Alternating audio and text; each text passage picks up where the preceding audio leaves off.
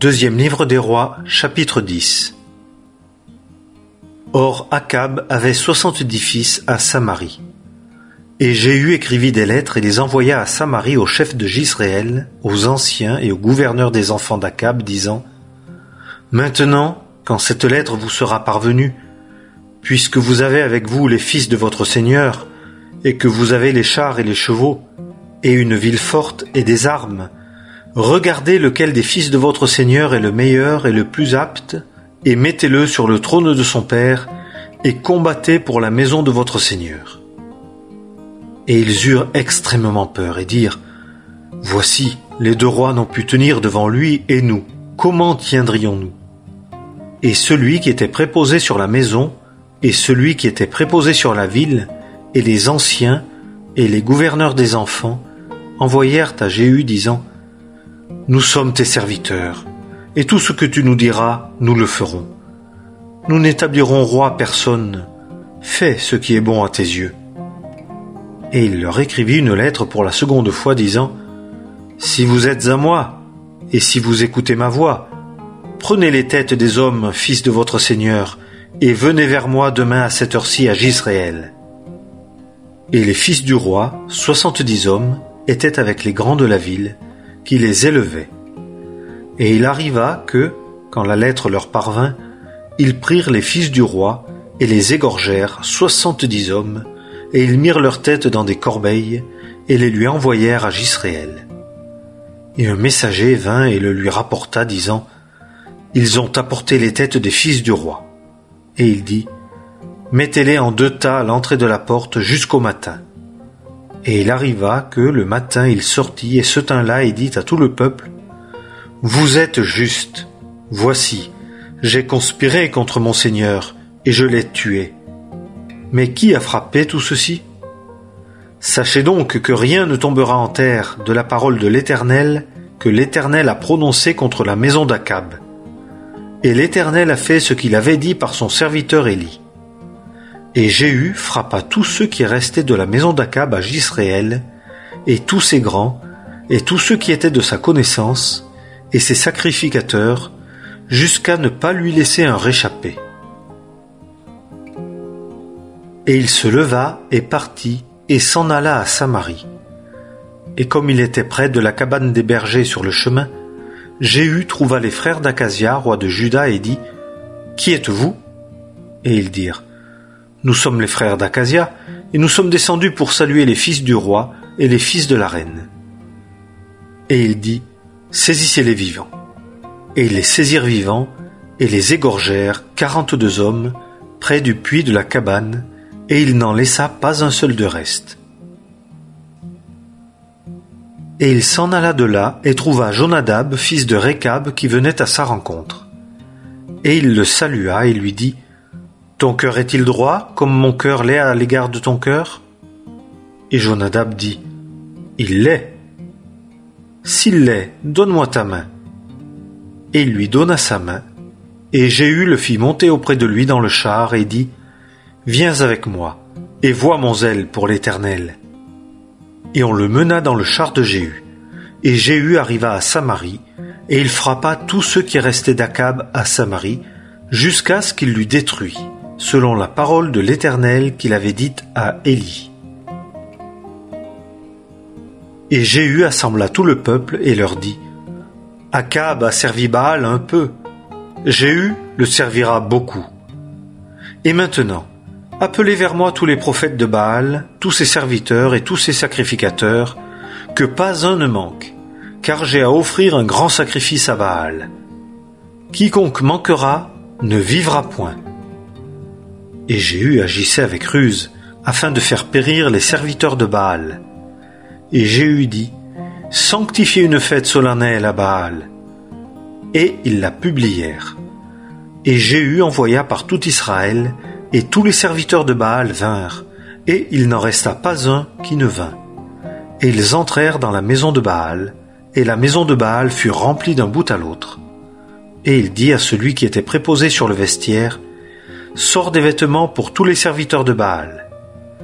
Et il leur sortit des vêtements, et Jéhu et Jonadab, fils de Récab, entrèrent dans la maison de Baal, Et Jéhu dit aux serviteurs de Baal, « Examinez et voyez, afin qu'il n'y ait pas ici avec vous quelqu'un des serviteurs de l'Éternel, mais seulement des serviteurs de Baal. » Et ils entrèrent pour offrir des sacrifices et des holocaustes.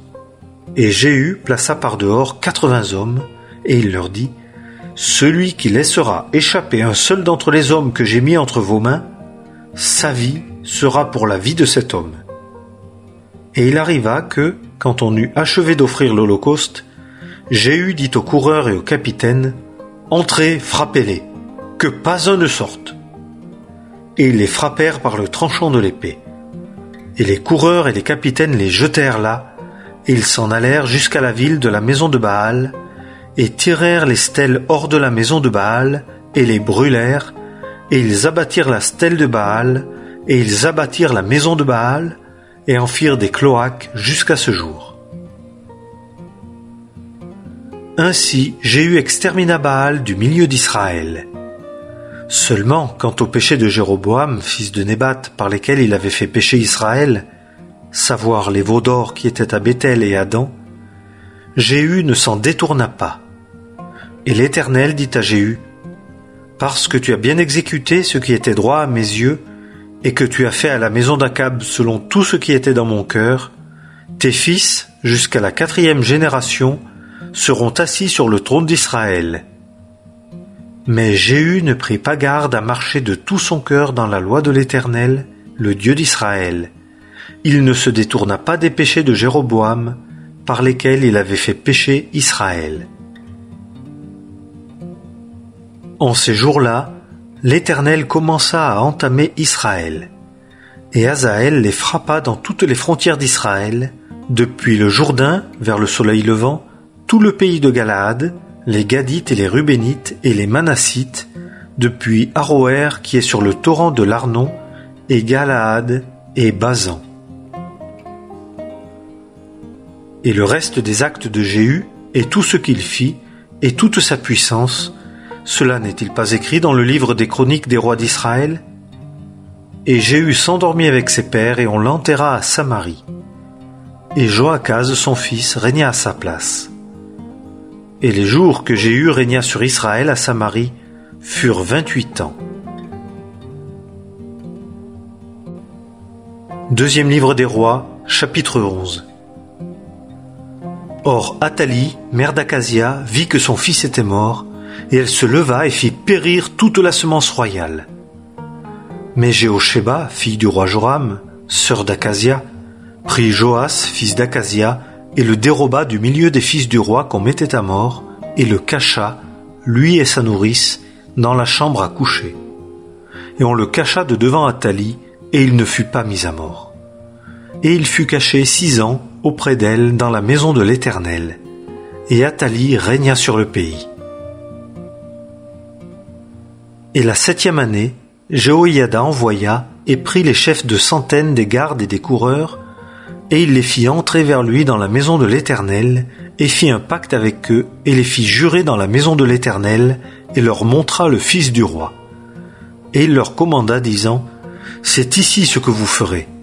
1/3 d'entre vous, qui entrez le jour du sabbat, fera la garde de la maison du roi. Et 1/3 sera à la porte de Sur. Et 1/3 sera à la porte qui est derrière les coureurs. Et vous veillerez à la garde de la maison pour tenir à distance tout étranger. Et les 2/3 d'entre vous, tous ceux qui sortent le jour du sabbat, feront la garde de la maison de l'Éternel auprès du roi. Et vous entourerez le roi de tous côtés, chacun ses armes à la main, et celui qui entrera dans les rangs sera mis à mort. Et soyez avec le roi quand il sortira et quand il entrera. » Et les chefs de centaines firent selon tout ce que Jehoïada le sacrificateur avait commandé. Et ils prirent chacun ses hommes, ceux qui entraient le jour du sabbat et ceux qui sortaient le jour du sabbat, et ils vinrent auprès de Jehoïada le sacrificateur. Et le sacrificateur donna aux chefs de centaines les lances et les boucliers qui avaient appartenu au roi David et qui étaient dans la maison de l'Éternel. Et les coureurs se tinrent là, chacun ses armes à la main, depuis le côté droit de la maison jusqu'au côté gauche de la maison, vers l'autel et vers la maison, auprès du roi tout autour. Et on fit sortir le fils du roi, et on mit sur lui la couronne et le témoignage, et ils le firent roi, et l'oignirent, et frappèrent des mains, et dirent « Vive le roi !» Et Athalie entendit le cri des coureurs et du peuple, et elle entra vers le peuple dans la maison de l'Éternel. Et elle regarda, et voici, le roi se tenait sur l'estrade, suivant l'usage, et les chefs et les trompettes étaient auprès du roi, et tout le peuple du pays se réjouissait et sonnait des trompettes. Et Athalie déchira ses vêtements et s'écria « Conspiration! Conspiration !» Et Jehoïada, le sacrificateur, commanda aux chefs de centaines qui étaient préposés sur l'armée et leur dit « Faites-la sortir en dehors des rangs, et celui qui la suivra, mettez-le à mort par l'épée. » Car le sacrificateur dit « Qu'elle ne soit pas mise à mort dans la maison de l'Éternel. » Et ils lui firent place, et elle alla par le chemin de l'entrée des chevaux dans la maison du roi, et là, elle fut mise à mort. Et Jehoïada fit une alliance entre l'Éternel et le roi et le peuple, qu'il serait le peuple de l'Éternel, et entre le roi et le peuple. Et tout le peuple du pays entra dans la maison de Baal, et ils la démolirent, ses autels et ses images, ils les brisèrent entièrement. Et ils tuèrent devant les autels Mattan, sacrificateur de Baal. Et le sacrificateur établit des gardes sur la maison de l'Éternel.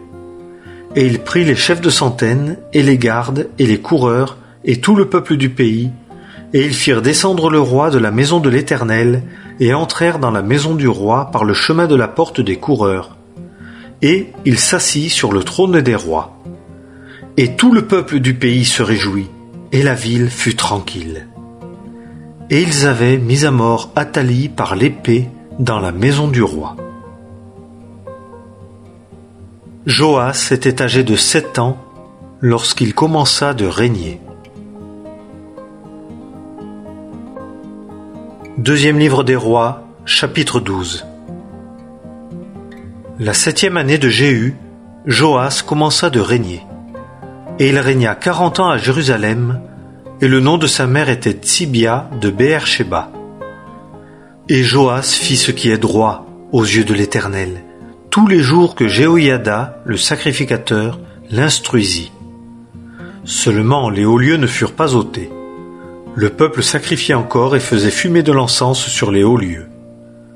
Et Joas dit au sacrificateur, « Tout l'argent des choses saintes qui est apporté dans la maison de l'Éternel, l'argent de tout homme qui passe par le dénombrement, l'argent des âmes selon l'estimation de chacun, tout argent qu'il monte au cœur de chacun d'apporter dans la maison de l'Éternel, que les sacrificateurs le prennent, chacun de la part des gens de sa connaissance, et qu'il répare les brèches de la maison, partout où il se trouvera des brèches. »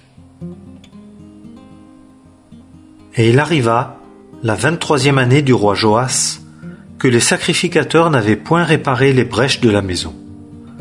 Et le roi Joas appela Jehoïada le sacrificateur et les autres sacrificateurs, et il leur dit, « Pourquoi n'avez-vous pas réparé les brèches de la maison? Et maintenant, ne prenez pas d'argent de vos connaissances, mais vous le donnerez pour les brèches de la maison. » Et les sacrificateurs consentirent à ne plus prendre d'argent de la part du peuple, et que seulement on réparât les brèches de la maison. Et Jehoïada le sacrificateur prit un coffre, et fit un trou dans son couvercle, et le mit à côté de l'autel, à droite quand on entre dans la maison de l'Éternel. Et les sacrificateurs qui gardaient le seuil mettaient là tout l'argent qui était apporté à la maison de l'Éternel. Et il arrivait que, lorsqu'ils voyaient qu'il y avait beaucoup d'argent dans le coffre, le secrétaire du roi montait, et le grand sacrificateur, et il serrait et comptait l'argent qui était trouvé dans la maison de l'Éternel, et il remettait l'argent pesé entre les mains de ceux qui faisaient l'ouvrage, qui était établi sur la maison de l'Éternel, et ceux-ci le livraient aux charpentiers et aux constructeurs qui travaillaient à la maison de l'Éternel, et aux maçons et aux tailleurs de pierre, pour acheter des bois et des pierres de taille, afin de réparer les brèches de la maison de l'Éternel, et pour tout ce qui se dépensait pour la maison, afin de la réparer.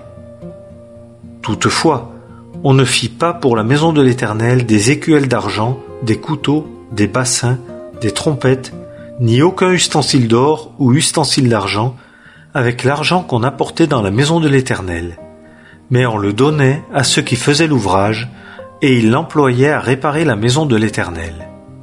Et on ne comptait pas avec les hommes entre les mains desquels on remettait l'argent pour le donner à ceux qui faisaient l'ouvrage, car ils agissaient fidèlement.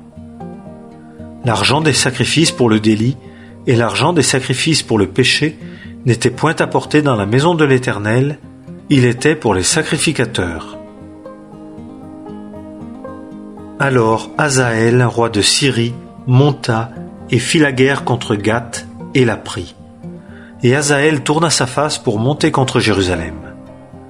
Et Joas, roi de Juda, prit toutes les choses saintes que Josaphat et Joram et Acasia, ses pères, rois de Juda, avaient consacrées, et celles qu'il avait lui-même consacrées, et tout l'or qui se trouvait dans les trésors de la maison de l'Éternel et de la maison du roi, et les envoya à Hazaël, roi de Syrie. Et il se retira de devant Jérusalem. Et le reste des actes de Joas et tout ce qu'il fit, cela n'est-il pas écrit au livre des chroniques des rois de Juda? Et ses serviteurs se levèrent et firent une conspiration et frappèrent Joas dans la maison de Milo à la descente de Silla. Et Josacar, fils de Shimhat, et Josabad, fils de Shomer, ses serviteurs, le frappèrent et il mourut. Et on l'enterra avec ses pères dans la ville de David, et Amatsia, son fils, régna à sa place.